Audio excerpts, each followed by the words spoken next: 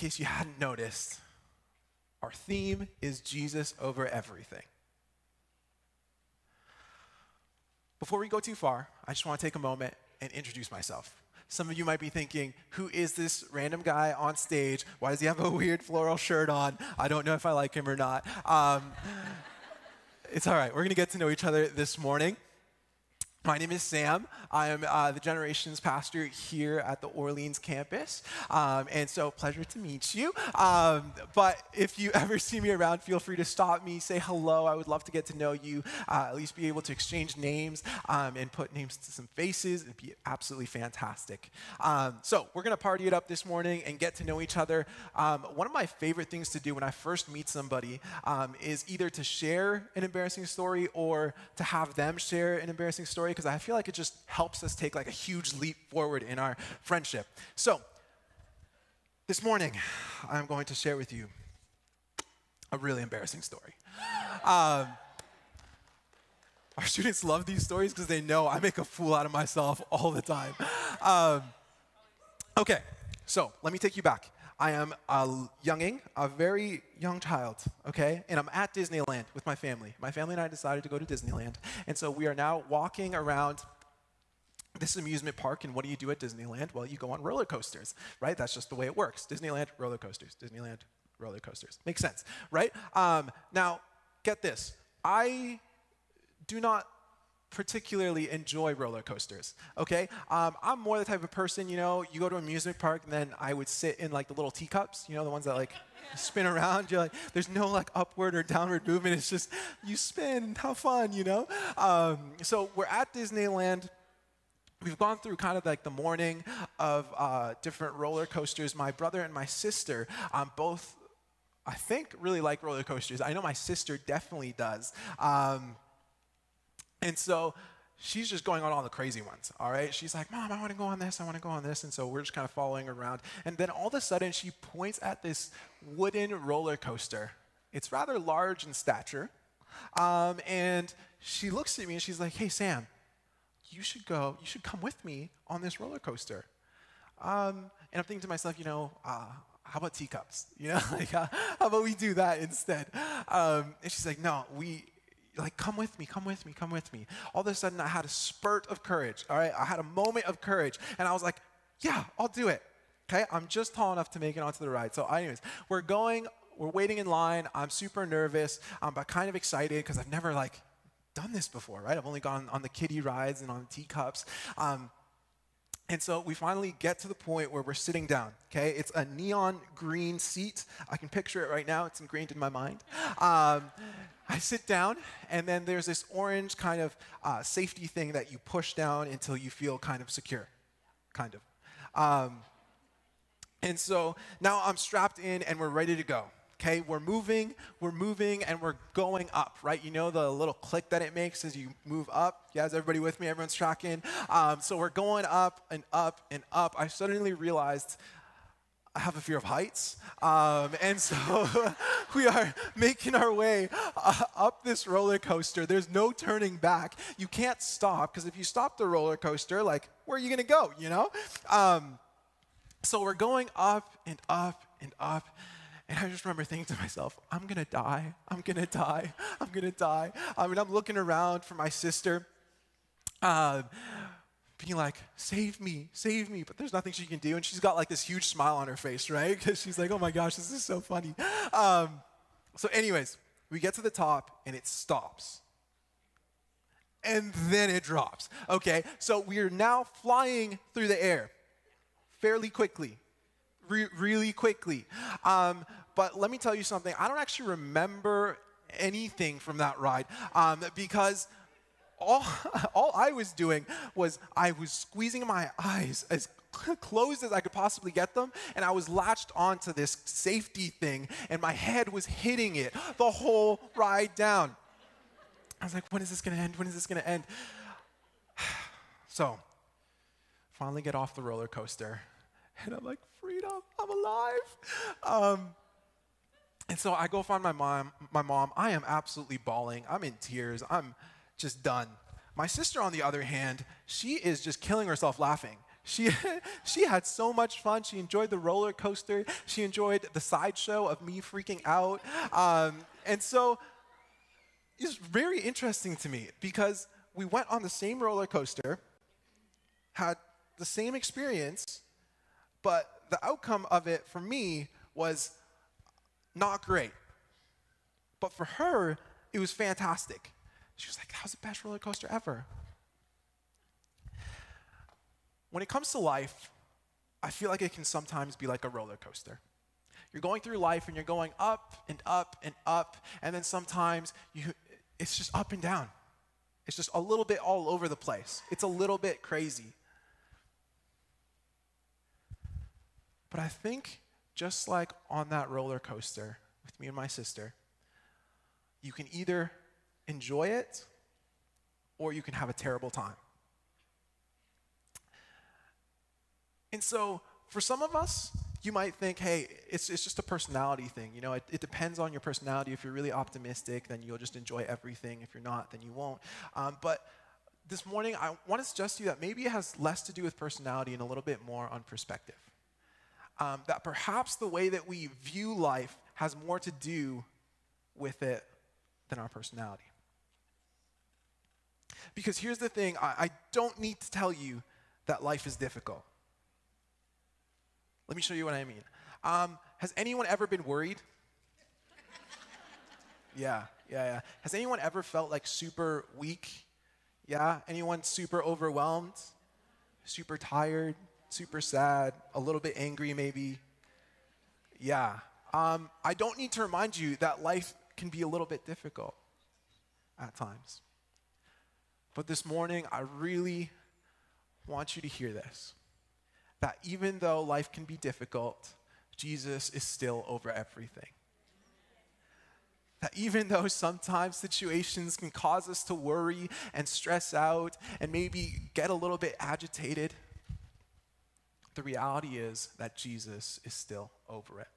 And so I want to dive into a little bit of scripture. It's a story found in Mark chapter 5, verses 21 to 43. And it's the story of a man who comes to Jesus and he desperately needs Jesus to do something in his life. It's an urgent situation. He doesn't have time to waste. He needs Jesus to step in and step in right away. But the way that the story unfolds might be different than you would expect. So let's read. Mark chapter 5, verse 21. When Jesus had again crossed over by boat to the other side of the lake, a large crowd gathered around him while he was by the lake. Then one of the synagogue leaders named Jairus came, and he saw Jesus. He fell at his feet. He pleaded earnestly with him.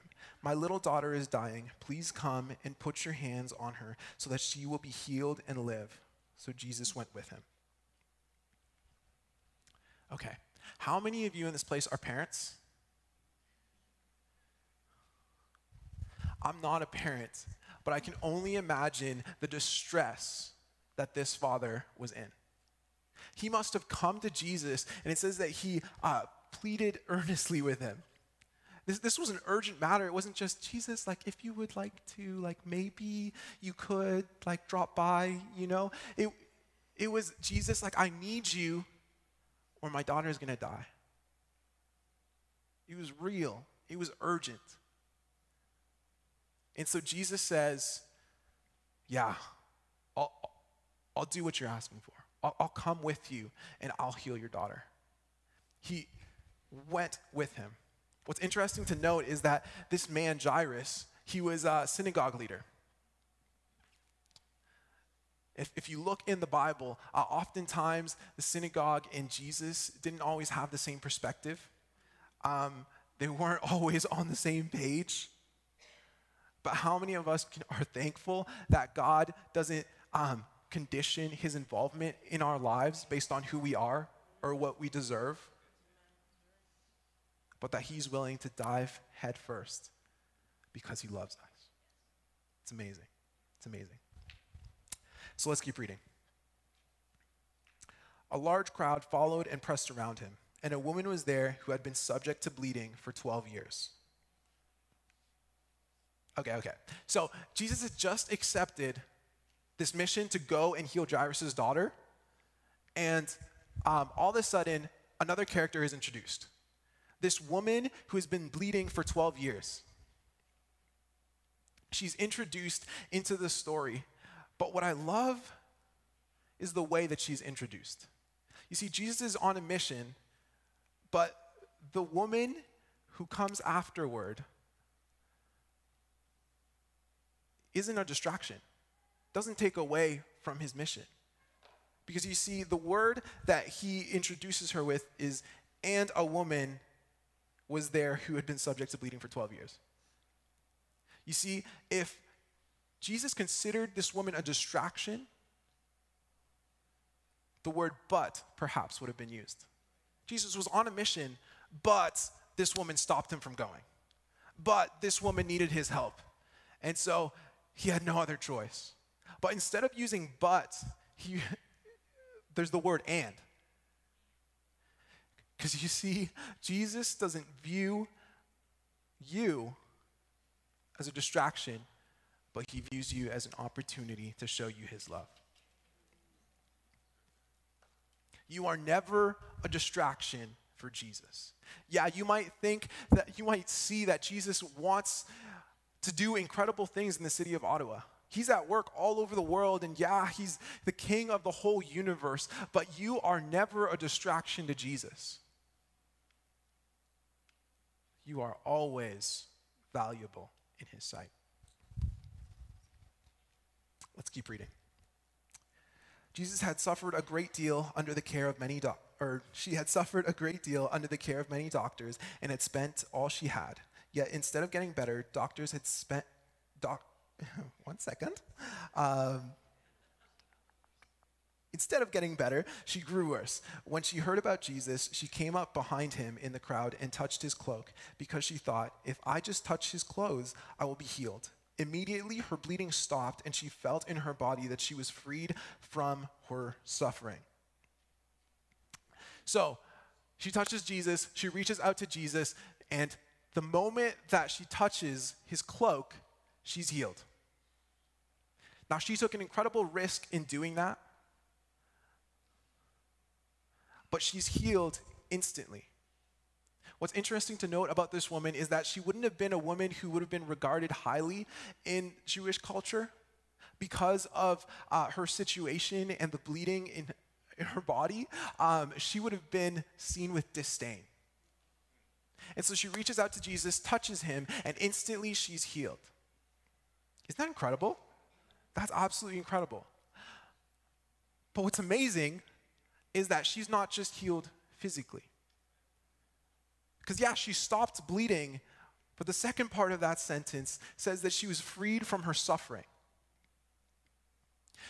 You see, when people alienate you and push you away and have a few things to say about you, it hurts a little bit. And so imagine with me how this woman must have felt. The weight of shame on her shoulders, on top of pain, physical pain. And so isn't it beautiful that Jesus heals her not only physically, but he heals her emotionally. It's a much more holistic approach that when Jesus steps into our lives and when he gets involved, he doesn't just handle what you can see. He doesn't just deal with the product of perhaps the real issue that might be inside of our hearts and inside of our lives. It's amazing. Let's keep reading. At once, Jesus realized that power had gone out from him. He turned around in the crowd and asked, "Who touched my clothes?" "You see the people crowding against you?" His disciples answered, "And yet you can ask, 'Who touched me?'" But Jesus kept looking around to see who had done it. Then the woman, knowing what had happened to her, came and fell at his feet. Trembling with fear, told him the whole truth. He said to her, "Daughter, your faith has healed you. Go in peace and be freed from your suffering." While Jesus was still speaking, people came from the house of Jairus, the synagogue leader. "Your daughter is dead. they said. Why bother the teacher anymore? Overhearing what they said, Jesus told him, don't be afraid, just believe. Okay, so now think about it from Jairus' perspective, okay? If I was Jairus, I would be a little bit upset, you know? Because, I'm coming to Jesus, I'm telling him, man, this thing is urgent, I need you, come with me, and he seems like he's on board, right? He's walking with me to my house, and then all of a sudden, he gets distracted, by my perspective, and he starts helping somebody else. And then they get their miracle, and when they get their miracle, somebody comes and tells me, hey, your daughter is dead. Which to me means they got their miracle, but I didn't get mine. How often do we go to God and you're like, God, I need you to do this in my life. I need you to fix this problem. I need you to address things in my heart. I need you to help me to do what I need to do. I need you to give me the strength. I need you to give me peace. And we wrestle with it and wrestle with it and wrestle with it. And then Billy over there, he's just hanging out, having a great old time. And whenever he asks for anything, he gets it. For instance, last week, Billy asked for a new car, and he got it. And then you think to yourself, maybe I should start asking for new cars all the time, because God seems to answer those prayers. But the issue is that we spend so much time focused on what God might be doing in other people's lives that perhaps it creates a little bit of jealousy, and we miss what God's doing in our own lives. We miss the fact that God is consistently at work in each of our lives, and we just don't see it.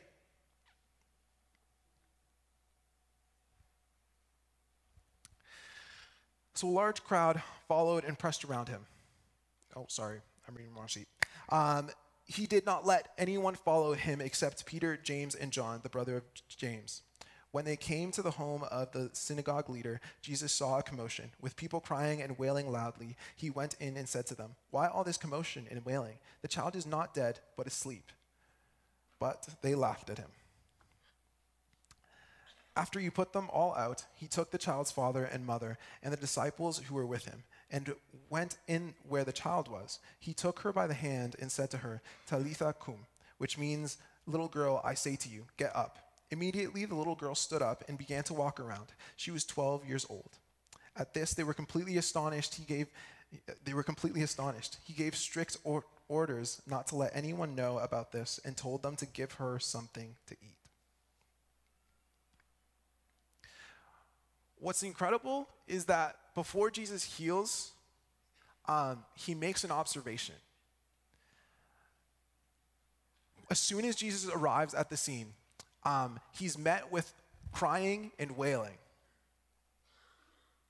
because the people see evidence that this girl is dead. But then Jesus steps in without even looking at the girl, and he says, "No, she's not dead, but she's just asleep." If you're a bystander, you're like, how can you say that? You haven't seen the evidence. Might I suggest to you that God makes his promises not based on the evidence, but based on who he is? That even though the evidence might say something, Jesus knows who he is. Jesus knows that he has the power over everything. And so even though the evidence might say, yeah, this little girl is dead, he's like, no, she's alive. And then he walks into the room. He brings her back to life. And it's amazing. It's this incredible moment. She's walking around. And then she gives her parents 2 instructions. 1, don't tell anybody. And 2, feed her. Right? Seems like a pretty weird instruction, Like parents, I feel like they would know to feed their kids. Right? But then I got to thinking about it, and I was like, maybe that was intentional. Because I think that when God brings things back to life in our hearts, that he does it so that we can feed it, so that we can grow it. God doesn't bring things back to life just so that they're alive again, but he brings them back to life and he allows us to see them become vibrant. Maybe God has placed streams inside of your heart, and over time, perhaps they've died a little bit. Perhaps you used to think that you could do great things, but maybe you got a little bit discouraged. This morning, I believe that God wants to bring those dreams back to life. And that he doesn't just want to bring them back to life for the sake of you having them, but he wants to bring them back to life so that you can step into all it is that God has called you to. Because friends, there is a world out there that needs Jesus. There is a world out there who needs so desperately to know that Jesus loves them and cares about them and that he actually is over everything. And so, Jesus wants to bring things in your heart and in your life back to life and make them vibrant. Here's my hope and my prayer for you this morning, is that you would leave this place knowing that Jesus is over everything. And that you wouldn't just know it in your head, but that part of your soul would just know beyond a shadow of a doubt that no matter the situation, no matter the evidence that you may see with your eyes, no matter what other people might tell you, no matter what your own brain might tell you at times, that the reality is that Jesus is still over everything. That has not changed from the beginning of time to now, and it's not going to change tomorrow or the day after that or the day after that. What would it look like if we lived our lives knowing that Jesus was over everything? Would we maybe take a few more risks? Would we maybe be willing to see those situations in our lives that we've accepted as permanent? Maybe we begin to see them a little bit more like they're seasons instead of being permanent, because we know who Jesus is and we know that he can change that. What is it for you? How can you put Jesus over everything?